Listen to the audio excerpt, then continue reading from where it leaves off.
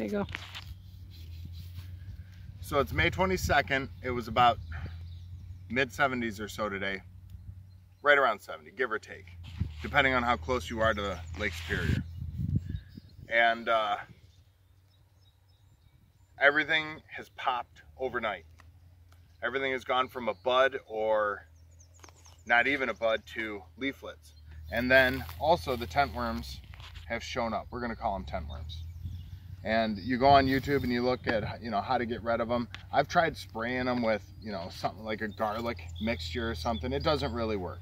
And you go on YouTube and all the old timers, what they're doing is they're going out there with like a can of hairspray and a lighter, and they torch them off, and that's kind of what they do.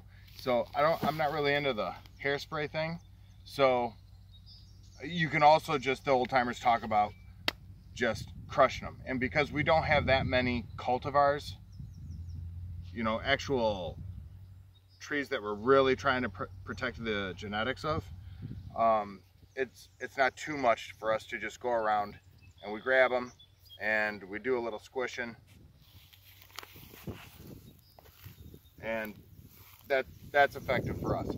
But last year I was going around, and the caterpillars had drove me so bananas that I was spraying them, and I was also finding leaves, you know, on fully developed leaves that were curled over with a webbing, almost like a tent caterpillar kind of thing. Obviously not tent caterpillar, but something.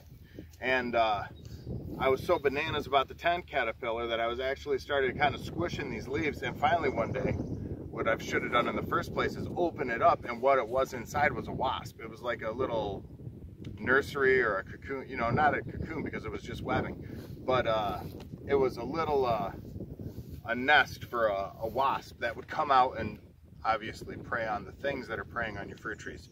So keep an eye out for that. You see one of those leaves curled over, kind of like a, you know, it almost looks like a taco shell all webbed over.